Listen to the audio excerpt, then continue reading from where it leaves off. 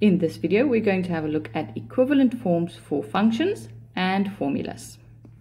When it comes to giving the rule or formula describing a function, there are many different forms in which it can be given. Example 1.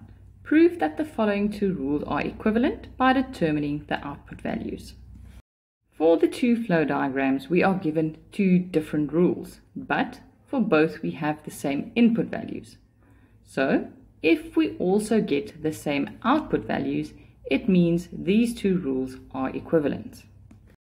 So if we now start off by substituting -1 into the first rule, you will have -3 minus 1, which gives you an output value of -4.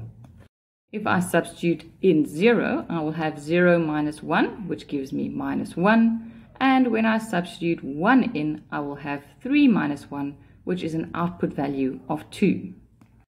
The substitution into the second rule requires a bit more simplification.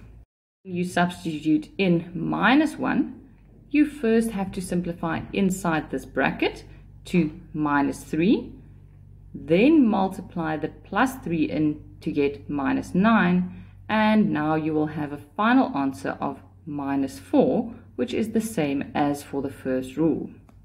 If I substitute in 0, I will have a -2 inside that needs to be multiplied by 3 to get -6.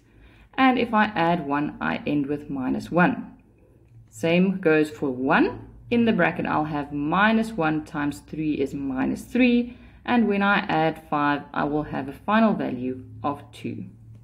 So here we can see that both rules gave exactly the same output values for the given input values. So we can say that these two rules are equivalent.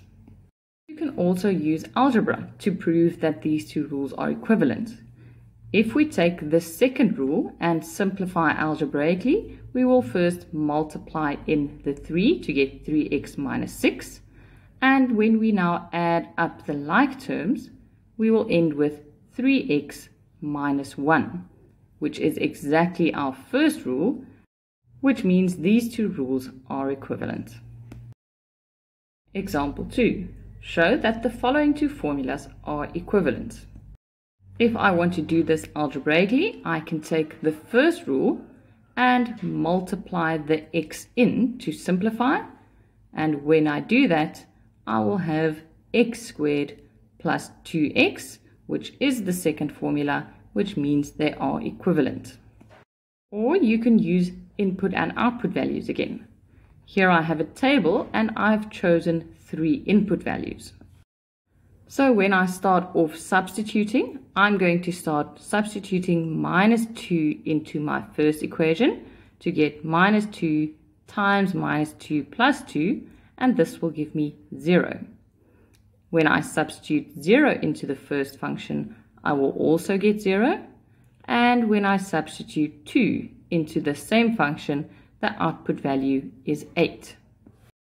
Next, I'm going to substitute these same input values into the second formula. So that will be -2 squared plus 2 times -2. And that is 4 minus 4, which is 0. When I substitute 0 into this function, I will get 0 plus 0. And in the last one, when I substitute 2 in, I will have 4 plus 4, which is 8.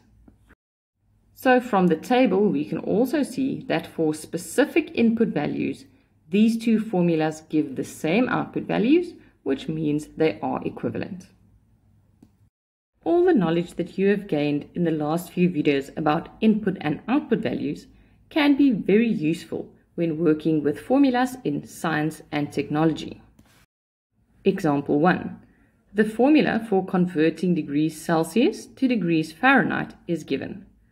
Question A. Determine the temperature in degrees Fahrenheit if it is 28 degrees Celsius. In this formula, degrees Celsius is the input value and the output value is degrees Fahrenheit. So we can determine the degrees Fahrenheit by substituting 28 into C's place. This means that 28 degrees Celsius is the same as 82,4 degrees Fahrenheit. Question B. What is the temperature in degrees Celsius if it is 68 degrees Fahrenheit? In this case, the output value is given and we need to work with this formula backwards to determine the input value. This rule says we need to take the input value, times it by 9, then divide by 5 and add 32 to get the output value. So if we want to do this backwards to get the degrees Celsius, we are going to take our Fahrenheit degrees and first subtract 32. Then instead of dividing by 5, we are going to multiply by 5, and instead of multiplying by 9, we will divide by 9. We are given that the degrees Fahrenheit is 68, and when doing this rule backwards, we will see that the degrees Celsius is then 20 degrees.